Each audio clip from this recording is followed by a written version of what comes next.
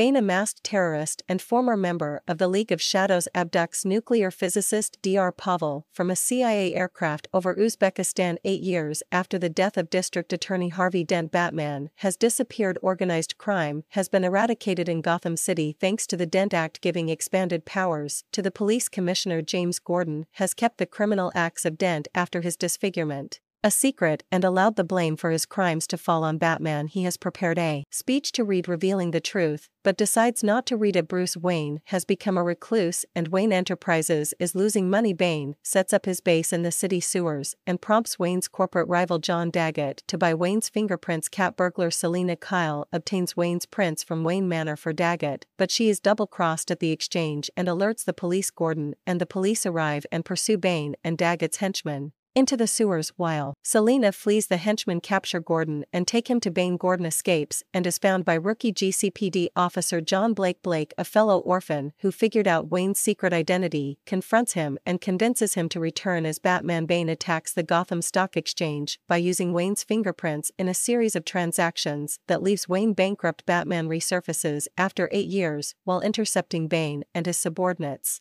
Wayne's butler Alfred Pennyworth is unconvinced that Wayne is strong enough to fight Bane and resigns in hope to save him, but only after admitting that he burnt a letter that Rachel left for Bruce saying she was going to marry Dent. Wayne finds comfort in new Wayne Enterprises CEO Miranda Tate and the two become lovers using the stolen transactions. Bane expands his operations and kills Daggett. Selina agrees to take Batman to Bane, but instead leads him into Bane's trap. Bane reveals that he intends to fulfill Ra's al Ghul's mission to destroy Gotham. Batman fights Bane in a brawl, but Bane defeats him, dealing a crippling blow to his back before taking him abroad to an underground prison where escape is virtually impossible. The inmates tell Wayne the story of Ra's al Ghul's child, who was born and raised in the prison before escaping, the only prisoner to have done so. Bane traps Gotham's police in the sewers and destroys the bridges surrounding the city. He kills Mayor Anthony Garcia and forces Dr. Pavel to convert the Wayne Enterprises fusion reactor core into a decaying neutron bomb before killing him as well. Outside Blackgate Penitentiary, Bane reads Gordon's speech to a crowd revealing the truth about Harvey Dent. Shortly after he releases the prisoners of Blackgate Penitentiary, he instates martial law in the city and exiles and kills Gotham's elite in kangaroo courts, presided over by Jonathan Crane. 5 months later, Wayne escapes from the prison and returns